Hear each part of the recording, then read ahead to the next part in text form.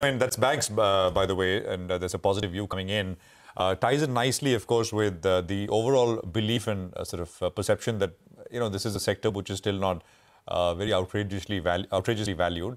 And the building blocks are there for the space to do well over a period of time. Raunak Onkar is with us, co-equity fund manager and head of research at PPFAS. Raunak, good afternoon. Good to have you with us here. Prashant this side.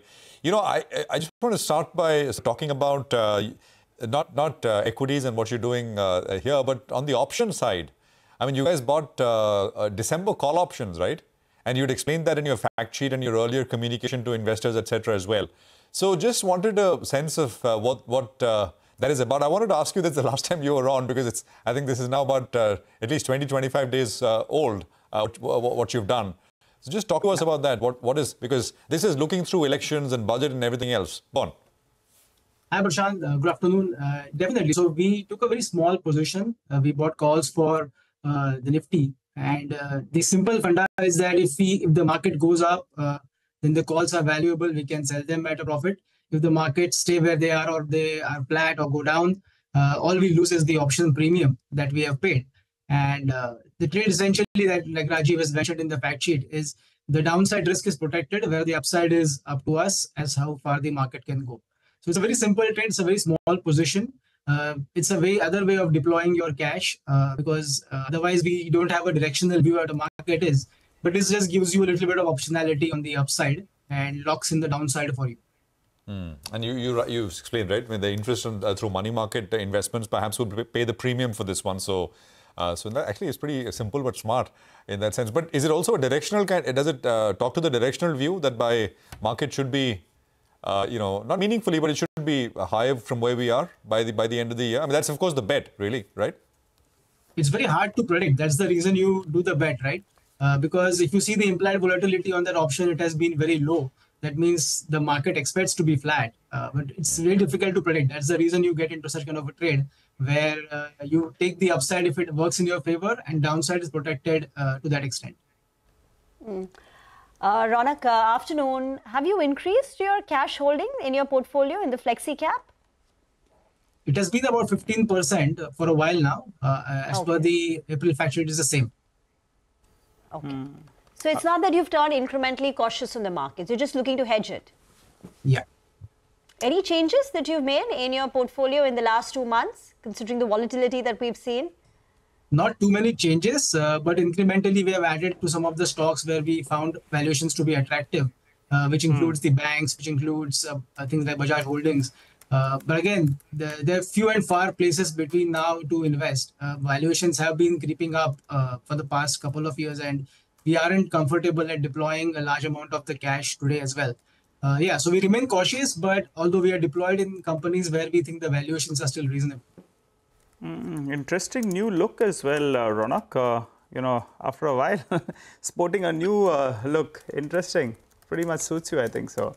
But, talking about deploying some money, someone who's ready in case there is volatility post this election verdict is y'all are sitting on 15% cash, and y'all are ready to deploy. So that's good news for y'all. But where y'all have deployed money has been Kotak Mahindra Bank. It got a bit of a rap on the knuckles, in the last couple of months or so, 45 days or so, within the last 45 days. And y'all have actually bought into that stock. And now I believe banks is closer on 20% of your total mix. So y'all are betting on the private sector names, and some of these names that haven't really performed, you expect them to outperform, I'm guessing. So private sector banks, if you see, say pre-COVID to today, not much has changed in the valuations of these banks. However, these banks have grown. And it's been a long-term trajectory for growth for private sector banks, or well-run banks, that I should say.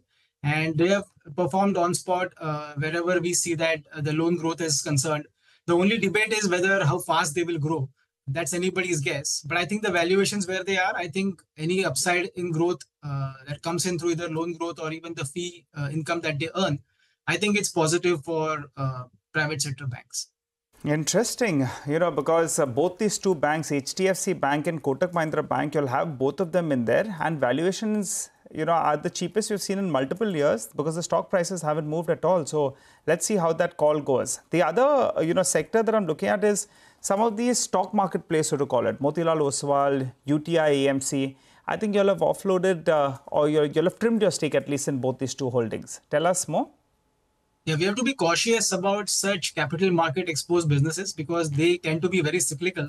And we don't know where the cycle will be, but if the valuations become stretched very fast in a short period of time, we have to be a little cautious. So we have trimmed them at the edges just to prevent a large exposure to these sectors. Is this on the back of, I mean, some have spoken about potential regulation which may maybe aimed at generally tempering down all of the activity, especially on the F&O side. Is that something also that you have in mind when you do this? Not really, but over a period of time, we have seen the market go up such sharply in a short period of time. So I think it's better to be cautious when you're dealing with such cyclicality. If you're looking at a broking business or an AMC business, they actually are cyclical. The yields will be very, very cyclical because the AUMs can shuffle, the market volume can go down if the market falls.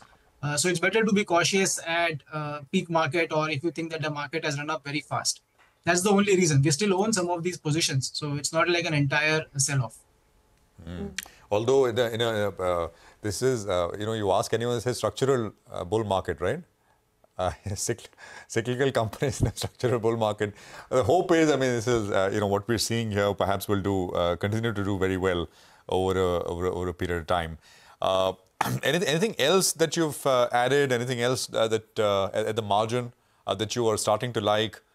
And also, I mean, what will you buy with the cash in case there is some volatility, in case opportunity arises? Will you add on to existing positions or is there something else? What we will buy actually will be revealed in the fact sheet when it comes out. See, in the last bull markets, if you've seen, when we were sitting on cash, it really helped us to double down when the markets corrected. The recent example is the COVID crash. Before that, if you go back even till December 2017, Jan 2018, we were sitting on 30% cash because that time the market was at such a peak valuation. And that time we were fully deployed in our global portfolio as well, up to 30%. So yeah, these things are, because the valuations dictate, we have to make sure that we guard ourselves by not chasing these high valuations. So cash will be deployed. So a couple of good ideas we come across, the cash will suddenly go down and you will see that 2 new names are added or existing names have gotten additional allocation because the valuations were very attractive. So yeah, it depends on what is really attractive at that point in time. Can't really commit in advance as to where we will invest. But Raunak, the inference from this is today you have a 15% cash holding, but at times you've even had a 30% holding in cash position when you anticipate a bigger crash. So it doesn't mean that, so the takeaway could be that you don't see a big correction in the market, which is why you've got a average level of cash holding? We are not anticipating any crash, to be very fair. If you look at the portfolio, these are reasonably priced companies. The whole point is to not chase very, very steep valuations. The company's earnings may not grow. Like Prashant said, it's very easy to forget a cycle, right? We might think everything is a structural story, the long-term growth, but there are these in-between cycles to achieve that growth. Sometimes we'll have to face a down cycle and sometimes it will be an up cycle. So because keeping the cyclicality in mind, you have to be very cautious as to how much you pay for the same opportunity of growth. So we are not denying that the market will not grow, the companies will not grow, earnings will not grow, but we are just being cautious because we are not very comfortable with the valuations we have to pay. And that is the way the market is. It's not going to be always in your favor. You always will have market areas which are very expensive and some areas will be reasonably priced or very, very cheap. So we will stay where the cheapness is and we will sell where the expensive valuations are. And I think you're still bullish on one of those stocks that has done pretty okay, PowerGrid. I think that's the second largest holding that you'll have, right? So you'll continue to build on to that position. So power sector theme, if you have seen over the past couple of years, has been going up like crazy. You've seen capital expenditure little businesses also doing very well because on the back of large order books. But PowerGrid is a different business. It essentially gets its cash flows from consistently keeping the grid on and expanding the grid over a period of time. So it's more of a disciplined growing player. It has had a good history and track record of execution. They have good cash flows. They pay out good dividends. As long as you're not overpaying for the opportunity, I think a utility like PowerGrid is a very decent business to own. Okay, all right. Raunak, thanks a lot for joining in. So key takeaways, then you're sitting on some cash of around 15% odd. In case opportunity provides itself, you'll look to get in. Private sector banks is something that you like. PowerGrid is one of the top positions out there as well. And you've taken some money off the table on Motilal Oswal and UTI AMC. Thanks a lot for joining in, Raunak. Prashant. No, I mean, actually, on the power thing,